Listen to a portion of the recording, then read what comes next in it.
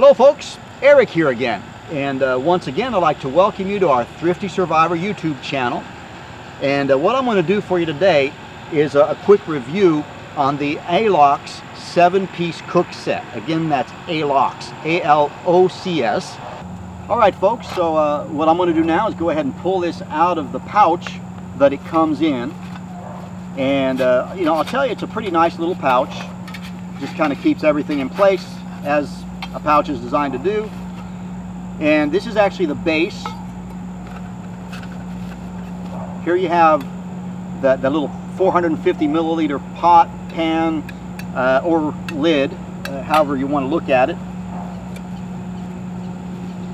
Okay, here's the spirit burner, and I'm going to kind of set this off to the side. The dish towel. Okay. Alright, now here is the pot, the 0.9 liter or 900 milliliter pot. And I'm going to kind of just set that on the floor or on the ground for now. This is your windshield. Okay, now I am going to zoom in a little bit closer here in a little bit. And I'm going to put this thing to use. And here is the base to hold the pan. Now, as far as assembling this thing, it's really pretty simple. First thing you do is you take the lid off of the spirit burner, drop the spirit burner onto the base,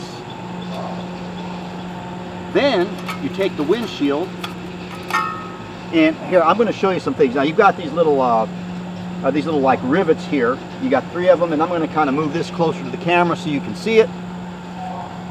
You got these 3 rivets there. And what you do is you simply take your windshield, you put that here. You got those little locking grooves there. You put those over the little tabs, and you twist, and it locks into place. Okay, now I know that was a little bit out of frame. I'm going to undo it here and do it again for you. You just basically put those little holes that are round on one end and a slot on the other, put it over the round end, and twist, and they lock into place. That way you've got your spirit burner. It ain't falling out, it ain't going to budge, everything is nice and stable. This is your windshield, and of course that's your base. Okay, now what I'm going to do is unscrew the lid. I probably should have done that before I put the thing together, so hold on. Here we go. Take the lid off. Now, one thing I do like about this spirit burner, and I'm going to move forward here once again, is it does come with a lid, and you got this really nice O-ring there, so that when you're done cooking, if you got alcohol left, you just screw it back on there, and it ain't going to leak. So you can, you're not going to waste any alcohol. All right, so here we go. Put this thing back together.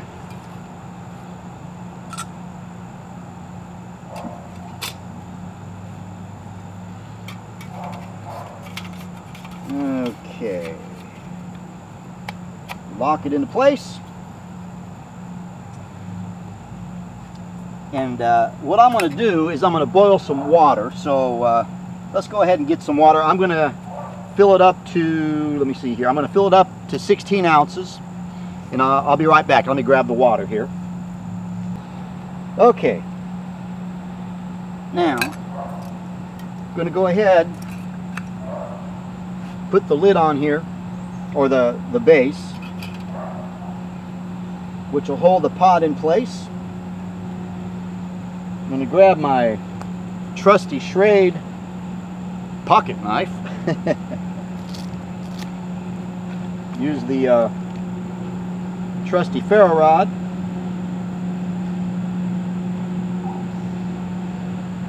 You know what? I haven't seen anyone else do it this way, but I think a better way to start the fire is to strike it before you put the shield on. So here goes. All right, it's going.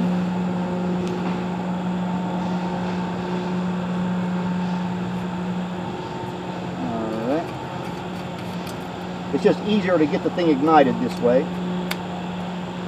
Okay, it's locked into place. I'm going to turn this forward for you. Let's go ahead and put some water in here, and I'm going to fill it up to 16 ounces. And you may not see what I'm doing down here, but a bug flew in there. Anyway, all I'm doing is I'm pouring some water in here.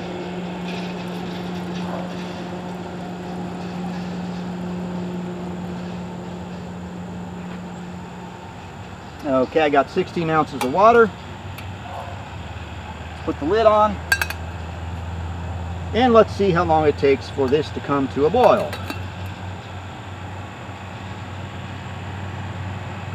Now, needless to say, it's going to take a few minutes for the water to come to a boil. So, I'm going to share a little bit of additional information for you. If you can see in the front here, you got this opening. Now, that opening is there for a number of reasons. One, of course, is it allows you to, if you got a lighter, you can stick a lighter in there to light the spirit burner, or you can also use this as a wood burning stove. Now, I have not seen a single video showing how to do that, so I plan on doing that for you today, so you get to see more than what I've seen on this particular unit anywhere. So you just sit tight, and I'll be right back. All right, folks, I just set the pot on the spirit burner, and let's go ahead and start the time now. I'm going to go ahead and try to keep it running. Now, one thing I did not do, and I don't know if probably some of you noticed, is I did not let the spirit burner come to a full bloom before I set the pot on there. So that may make this take a little bit longer than it would otherwise. But what I like to do is always try to push things to the limit, or if anything, give a disadvantage to whatever I'm doing a review to. So if there's any doubt as to whether or not this thing is efficient, you need to take that into account. Anyway, I'm going to kind of move the camera down a little bit lower because I see that it's a little bit on the small side here. I want you folks to all get to be in focus. So I'm going to try not to cut this out. So you'll see me walk forward here and tilt the camera down. Zoom in just a hair.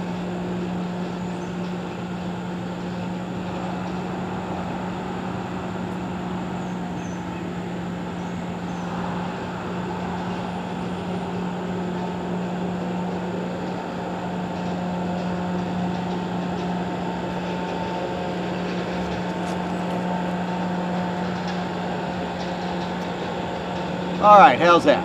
I think that's a little bit better. Starting to see some steam come up. I'd say we probably are about halfway through getting this to a good rolling boil. And I'm not going to stop until this actually comes to a good rolling boil. I expect it to take roughly about 7 minutes or so. Now, what I like about this unit is everything is encapsulated into a single unit. You've got your stove, which can be either, actually this will actually work with transient stoves also, transient stoves rather, and probably other alcohol burning stoves, spirit burners, whatever you want to call them. But this allows you to use a spirit burner or use this as a wood burning stove, plus everything is all encapsulated into a single unit. And again, this is 0.9 of a liter, or 9/10 of a liter, which is a pretty good size. It's not huge by any means, but I'd consider this either a one-person or a two-person unit. It is fairly lightweight. Like I said, it comes to 813 grams in overall weight. Now, something else I've done, and I'm just going to be right up front with you, I personally don't like to cook food in aluminum.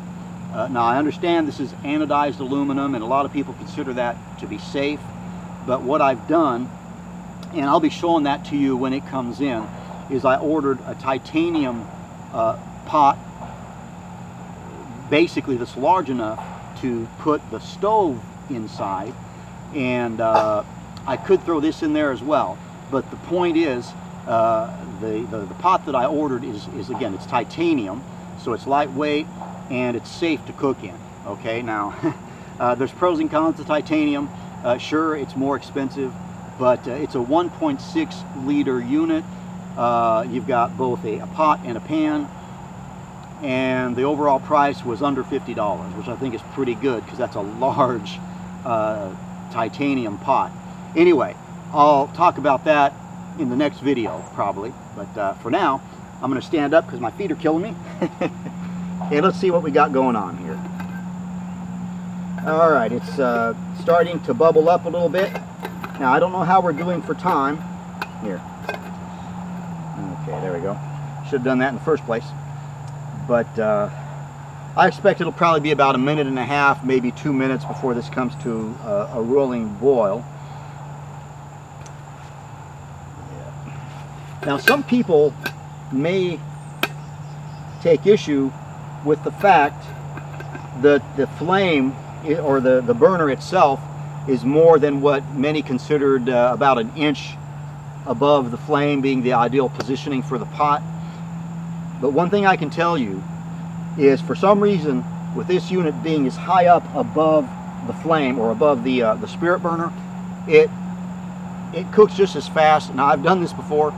It cooks just as fast as spirit burners where you're 1 inch above with your pot. So I'll just let you know that right now. It still doesn't take too long for it to come to a full rolling boil. Now, don't know how long it's going to take here. Still waiting. But and even if it takes a little bit longer, I'm not a whole lot worried about that. But I'll be honest with you, I won't even know exactly how long it took until I edit the videos later. So here, let's get my face back into view here. Pardon me. But I won't know until I do the editing later, and I'll be able to see the actual amount of time, and I'll post that in the video. By the time you see the video, you'll know how long it took precisely for this to come to a boil. So anywho, I'm hearing it. Okay, yeah, it's starting to bubble up pretty good, but it's not quite up to a rolling boil yet. And I'm going to try to bring the pot up there. The problem is, by the time I get it up there, it'll probably not be a rolling boil anymore. You can either take my word for it. Many of you that have seen my videos before know that you probably can take my word for it. But I'm going to try to show you, you know, put this at an angle where you can actually see the water boiling. Let me see what it's doing here. Okay, just a little bit longer. And pardon me for standing up. I just, my feet are kind of having a hard time staying in this squatted position for extended periods of time.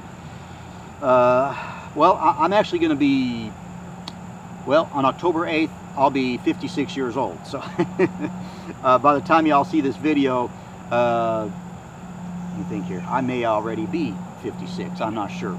So anyway, okay, here we go. It's to a rolling boil. Okay, yeah. Okay, I'm going to probably end up dumping some of this out, but I want to get you to see that it's a good rolling boil. So I'm going to have to be quick here. I don't know if you saw that, but anyway, I think you get the gist here. So what I'm going to do is I'm going to put the flame out, and I will be cutting the camera here because I want to show you me using this as a wood burning stove. So one thing I didn't mention is something I do like about this, and I'm going to move up a little bit closer to the camera here for you. You got this little tab here on. Now this is basically designed to where you can adjust the heat, okay? But also it's what I use to snuff the flame out, okay? It's a lot easier than trying to blow it out with alcohol. That ain't easy to do. So here we go. I'm going to put it out. And one thing I noticed is you can't get it in straight. You got to turn it at an angle and then just set it on there like that. Anyway, I think you all saw that work. I hope I wasn't in front of it. I may have been. But if you didn't see that, turn this at an angle and it'll go through that slot or that hole there. Okay. You won't be able to do it this, well, it'll kind of fit that way, but it certainly won't this way. So you just turn it a little bit. I've seen a lot of people kind of give up on that and try to bring it in. Okay, it's a little bit warm. I've seen people try to do it this way. Well, I don't consider that safe. Yeah, you can do it, but you may burn your fingers. So just a little bit of a heads up there. It will go in if you just turn it kind of cat-a-corner, and it slides right in and out. Okay, so I'm going to kind of cut this for now, and I'll be back in a little bit once that's cooled off enough for me to grab it and get some wood in there and start with wood. Okay, so we'll see you in just a little bit.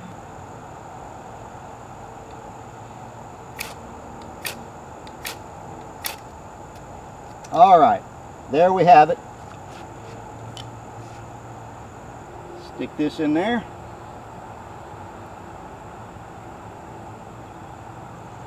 Trying to keep out of the camera here so y'all can see me.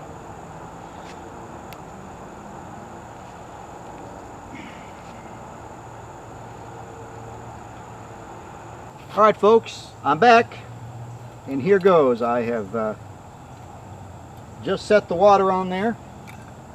I'm going to go ahead and put the lid on like that. Well, here, put it on the right way. And let's make sure the fire's still going. Yep, still going.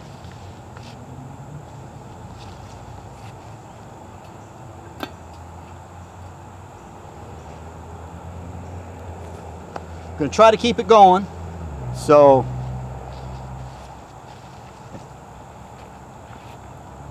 I may throw some background music here in here because all we're doing is we're kind of watching a fire burn slowly and waiting for water to boil, kind of like watching grass grow or watching paint peel off the walls. Anyway, I'm going to go ahead and let this go, and we'll see how long it takes for it to come to a boil.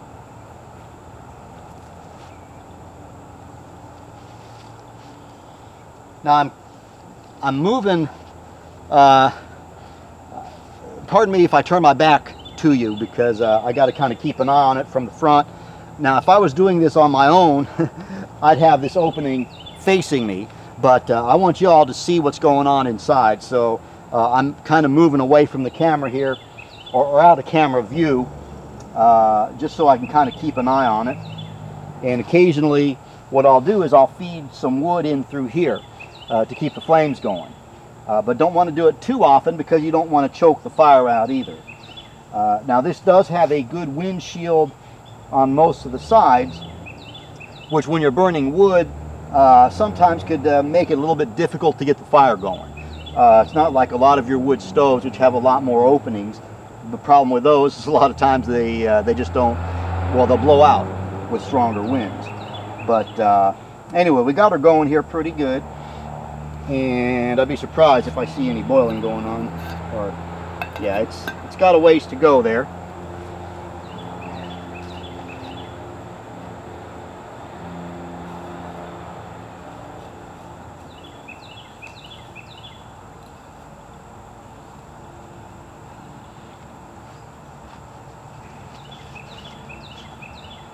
And I got kind of a thin piece here. I'm going to see if I can keep it from falling out.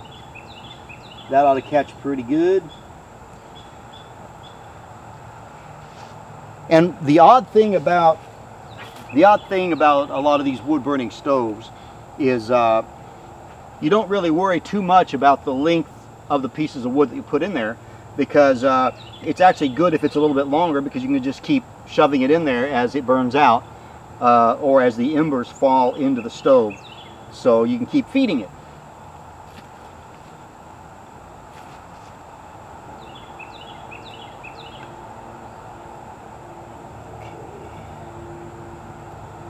Want to try to even the flames out a little bit so that it's burning on all sides pretty evenly.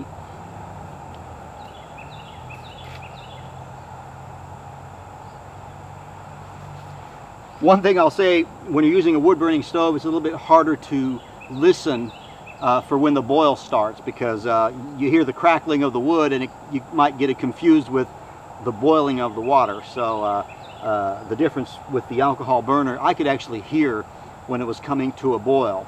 Now when it comes to a good rolling boil, I'll be able to hear that, but I won't necessarily know when it just starts boiling. So I'll be taking peeks every now and then just to get an idea how we're doing. So sit tight, I'll be right back. Well, I think the point's been proven that it can be used as a wood burning stove. So you basically got a lot of flexibility with this, this stove. Now I am going to put a link below for the Alocs, or Alocs, I don't know how you pronounce it, but the Alocs wood burning stove kit, or the 7-piece cook kit rather. And again, like I said, it comes with everything that you saw here. It runs, I believe it was around $50. Okay, so it's not exactly the cheapest, but you end up with a stove, a pot, a pan, a spirit burner, and a pouch. So you're not doing too bad. And it is all compact. It all fits into, well, here, I'll show you when I put it up. You'll see how small this comes down to. I think you may have seen that when I opened it up. But anyway, if I don't come back, I want to thank you all for watching. Please share, subscribe, and like. And we do appreciate any comments that you might have. Kind of introduce yourselves to us, and it helps us maybe learn a thing or two every now and then. So anyway, I want to thank you all for watching. We'll see you soon. Bye for now.